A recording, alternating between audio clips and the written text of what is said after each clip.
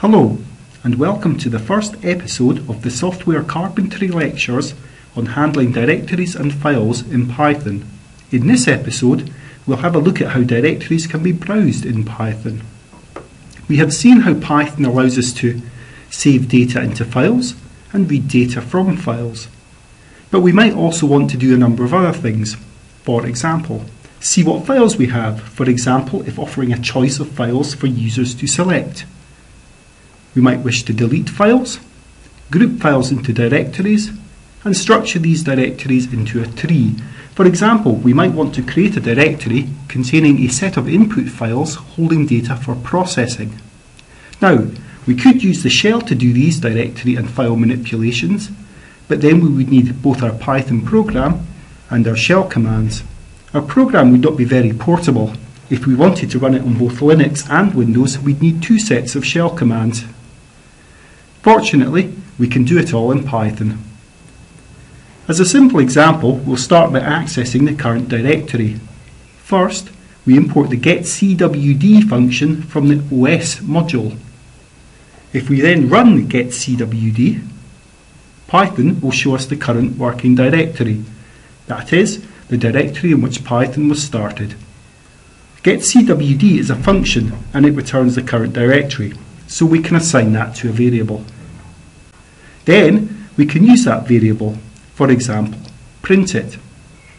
To list the contents of a directory, we can use the listdir function. So let us import that. Listdir takes one argument, the path of the directory to list. This can be relative or absolute. So let us use a dot to state that we want to list the current working directory. Listdir returns a list of the contents of the current directory.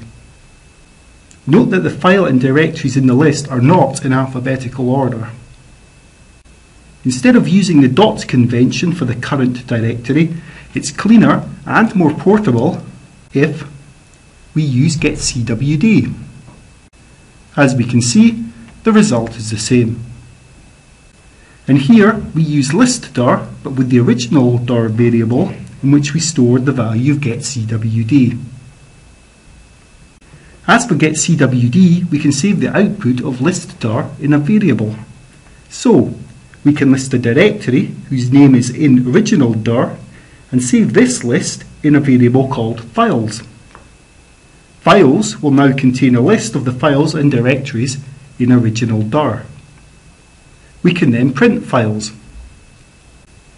We can use a for-in loop to print each file in the list in turn. So here we say we want to consider each element of files in turn. Remember the colon. We then provide our loop body. Here we will just print the variable file. Remember that we need to type in 4 spaces before print. Then we just press return on a blank line. The loop is now finished and will execute. And as we can see, each member of files is printed. To change the current working directory, we use the chdir function. So let us import that. This function takes one argument, the path of the directory, to be the new current working directory. This can be an absolute or a relative path. Let's run it to change into the data directory. We can use getCwd to check that we have indeed changed the working directory. And then we can use listdir to see what's in data. As we saved our original directory in the variable original dir, we can use this with chdir to get back to where we came from. And use getCwd to show that this has indeed happened. When we call chdir in Python, it only changes the current working directory as known to Python. What the shell within which we started Python considers to be the current working directory remains unchanged. For example, let us again change into the data directory. Using getCwd, we can see that, as far as Python is concerned, we are now in users vlad data.